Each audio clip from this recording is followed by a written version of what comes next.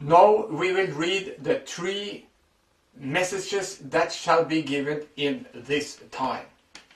And I saw another angel fly in the midst of heaven, having the everlasting gospel to preach unto them that dwell on the earth, and to every nation and kindred and tongue and people, saying with a loud voice, Fear God, and give glory to him, for the hour of his judgment is come. And worship him that made heaven and earth and the sea and the fountains of water.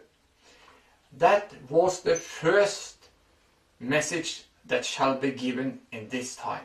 And then, now we read the second message. And there followed another angel, saying, Babylon is fallen, that great city, because she has made all nations drink of the wine of the wrath of her fornication. And now we will read the third message that shall be given in this time. And the third angel followed them, saying with a loud voice, If any man worship the beast and his image, and receive his mark in his forehead or in his hand, the same shall drink of the wine of the wrath of God, which is poured out without mixture into the cup of his indignation. And then we have also a text here that is added text to the second message. And the second message was about Babylon is fallen, that great city, because she has made all nations drink of the wine of the wrath of her fornication. And then we follow up with this scripture from Revelation 18:4. And I heard another voice from heaven saying, Come out of her, my people, that ye be not be partakers of her sins, and that ye receive not of her plagues. So then this message ends with this text in Revelation 14:12. Here is the patience of the saints. Here are those who keep the commandments of God and the faith of Jesus. So these 3 messages will be preached to all the world, to all nations and all tongues, and everyone they have to take a stand if they will be loyal to God, to the Creator, and keep His commandments and do His will, or if they will worship the beast and take his image and his mark. So it is very encouraging that God will work in the people, his people, so this message can come out to all the world. And already the light has been is shining in different parts of this world, as on this picture. And God's people already, they have started to preach this message in many countries, and the work will continue. The Lord Jesus will always have a chosen people to serve Him. When the Jewish people rejected Christ, He took from them the kingdom of God and gave it to the Gentiles. God will continue to work on this principle. When a church proves unfaithful to the work of God or the work of the Lord, whatever their position may be, however high and sacred their calling, the Lord can no longer work with them. Others are then chosen to bear important responsibilities. This quote must be something to think about, especially for the leaders in the church. Because here we read that just as the Jewish people rejected Christ, God will and gave it to the Gentiles, God will continue to work on this principle. And then we read, when a church proves unfaithful to the Lord, to the work of the Lord, whatever their position may be, however high and sacred their calling, the Lord can no longer work with them. Others are then chosen to bear important responsibilities. So if not the people of God that think they are the professed people of God, if not they are faithful to do the work they shall do, to proclaim the last message of grace and warning to the world, then the Lord will use other people to do this work. If ministers and men in position of authority will get out of the way and let the Holy Spirit move upon the minds of the lay brethren, God will direct them what to do for the honor of His name. Let men have freedom to carry out that which the Holy Spirit indicates. Do not put the shackles upon humble men whom God would use. So it's an appeal to the ministers to not to regulate the work. They shall not say just regulate the work is in this way, that they say to one person you shall do this and another person you shall do that, and you shall follow my guidelines, you shall follow my program. But let everyone, the lay people, let them work under the guidance of the Holy Spirit, and they, in this way the Lord will fulfill His work. Laws and rules are being made at the center of the work that will soon be broken into atoms. The Lord does not ask permission of those in responsible positions when He wishes to use certain ones as His agents for the promulgation of truth. Many will be stirred by the Spirit of God to break every shackle and assert their liberty in Christ Jesus. So the Lord does not, we do not need to ask for permission for the people in high positions, but we shall break every shackle and assert our liberty in Jesus Christ. And this is in harmony with what we read here in Luke 4:18. Christ is saying this: the Spirit of the Lord is upon me, because He has anointed me to preach the gospel to the poor. He has sent me to heal the brokenhearted, to proclaim liberty to the captives, and recovery of sight to the blind, to set at liberty those who are oppressed, to proclaim the acceptable year of the Lord. So God, this is the mission of Christ. He wants to set us free of every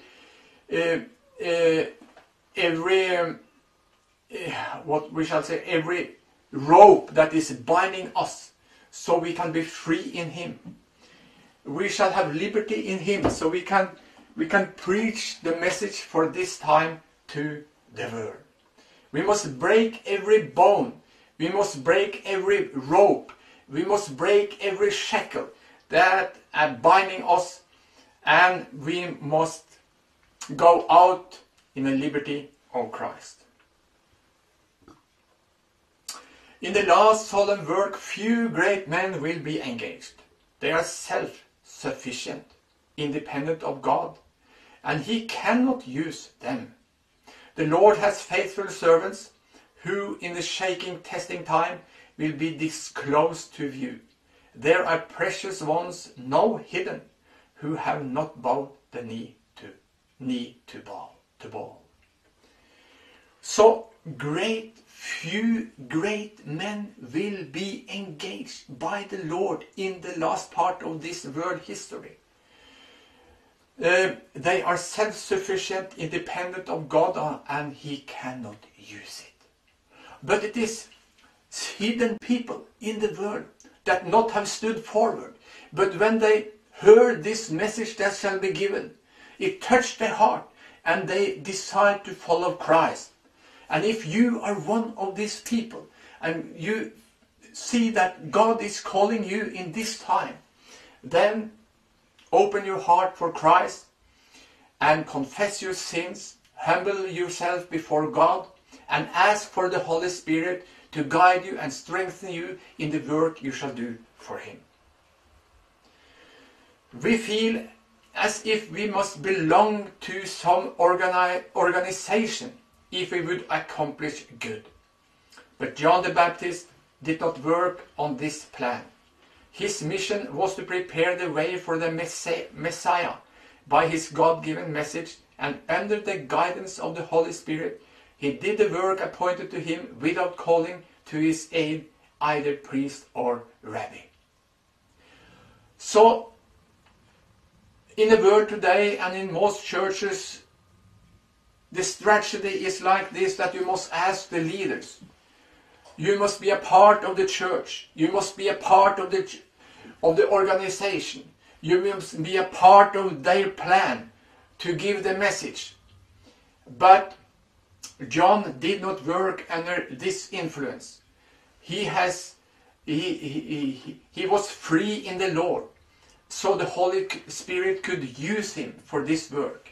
And he did not go to the priest and to the leaders in the church to ask them for permission, but it was the Holy Spirit that guided him in this work and prepared the way for him. The forerunner of Christ's first advent was a very plain-speaking man. He rebuked sin and called things by their right names. He laid the axe at the root of the tree.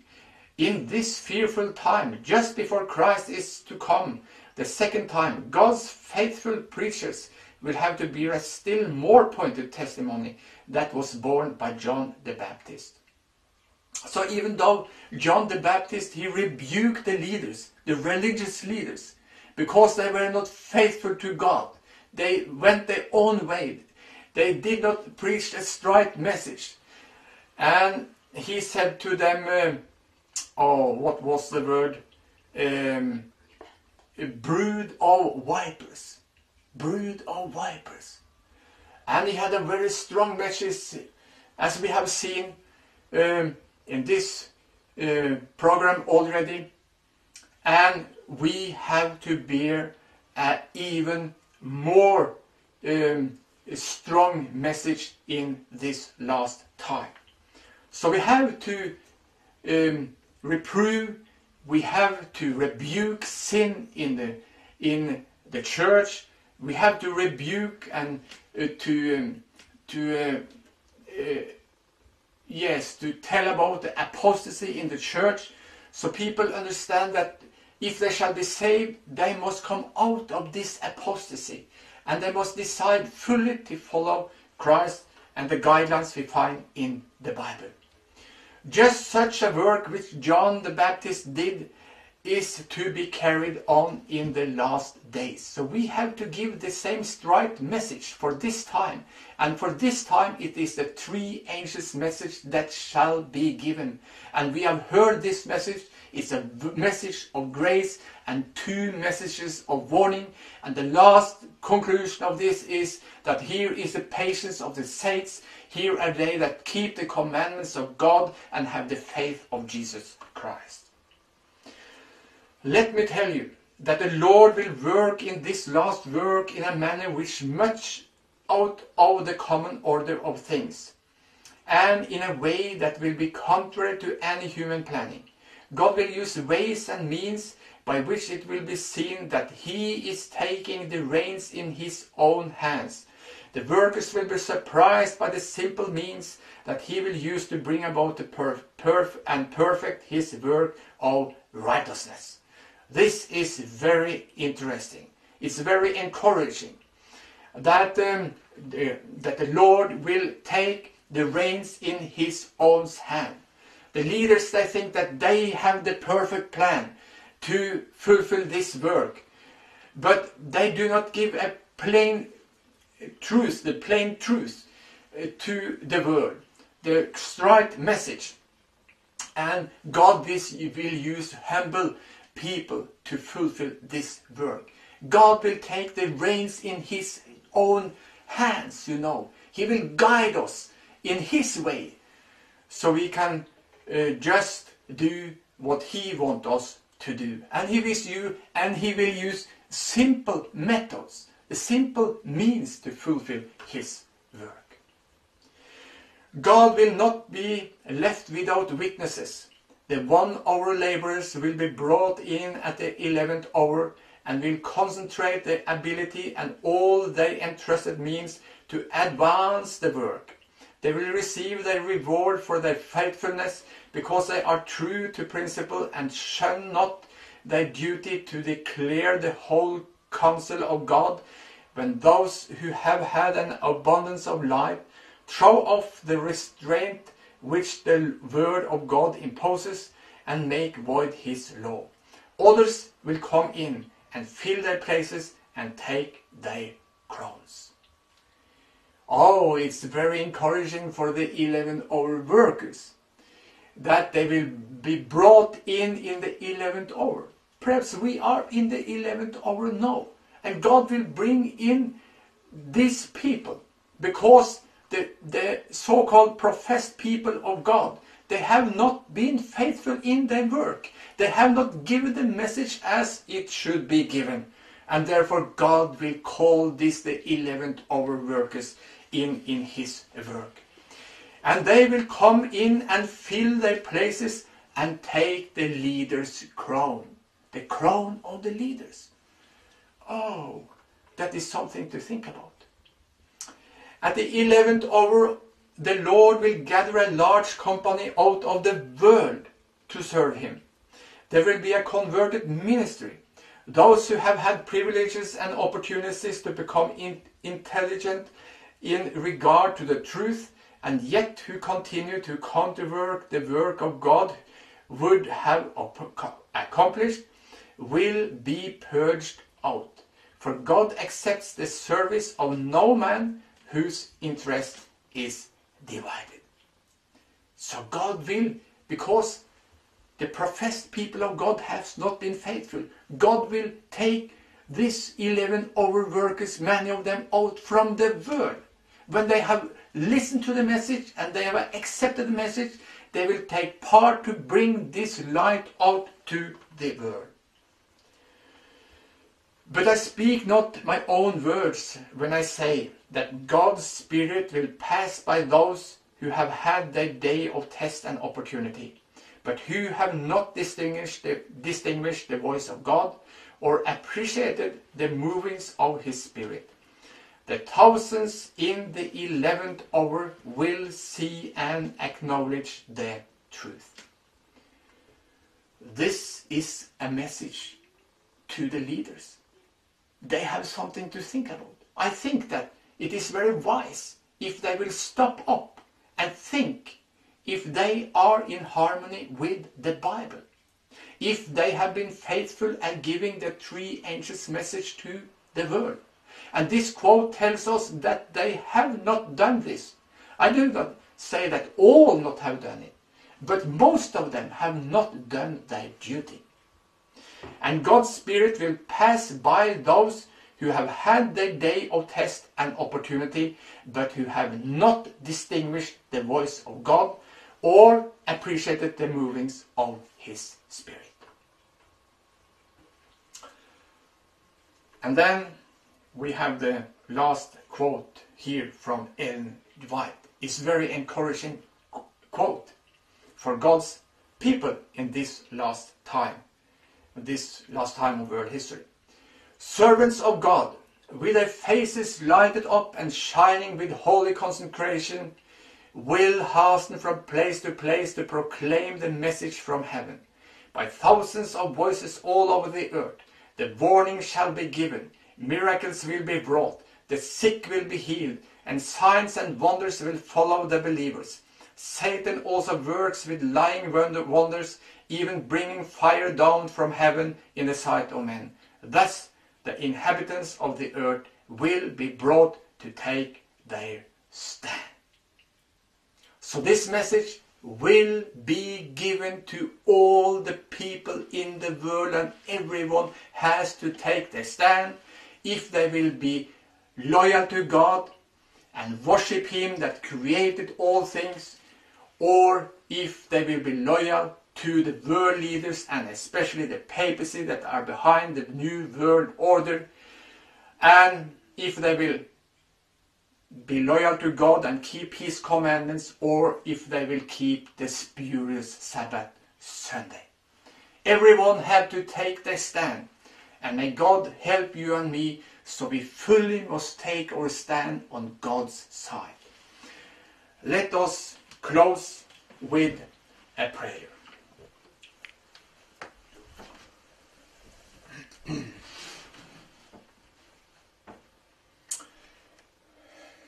Dear Heavenly Father, we have gone through this program with the title Finishers of God's Work. And we understand that many things will be changed in this last time. Many are called, but few are chosen. And you are looking to the heart to every man and woman, and you will use the people that fully will give their lives to you and work for you. I pray that everyone that listen and watch this program, that they must be willing to follow you all the way, so we can be ready when you soon come back again, and also by our preaching that more people can come to your kingdom and be saved. We pray for this in Jesus' name. Amen.